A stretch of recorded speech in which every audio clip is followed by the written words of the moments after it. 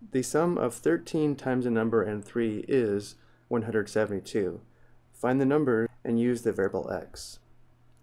Let's let x equal the number. And now from here, we need to write an equation from the first sentence. We have the sum of 13 times a number, or 13 times x, and 3 is 172. Because we have a sum, we are adding. We are adding 13 times a number, or 13 times x, which is 13x, and 3, which gives us the expression 13x plus 3, and this is equal to 172. Again, we have the sum of 13 times a number, or 13 times x, and 3 is 172. And now if we solve the equation for x, we can determine the number. In order to solve for x, we need to isolate x on one side of the equation. In order to solve the given equation, the first step is to isolate the variable term of 13x by undoing the plus 3, which means the first step is to subtract 3 on both sides of the equation. Simplifying, 3 minus 3 is 0, which is why we subtracted 3 on both sides.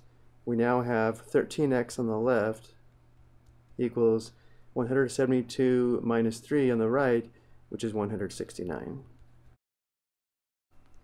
The last step is to multiply or divide in order to solve for x, and since 13x means 13 times x, to undo the multiplication and solve for x, we divide both sides by 13. Simplifying, 13 divided by 13 simplifies to 1. 1 times x is x. We have x is equal to 169 divided by 13, which is equal to 13. And because x is the number we're looking for, the number is 13. But before we go, let's verify if we substitute 13 for x, it does satisfy the original equation. If we substitute 13 for x, we have the equation 13 times 13 plus 3 equals 172. 13 times 13 is 169. And 169 plus 3 is 172. 172 equals 172 is true, verifying the solution is correct. I hope you found this helpful.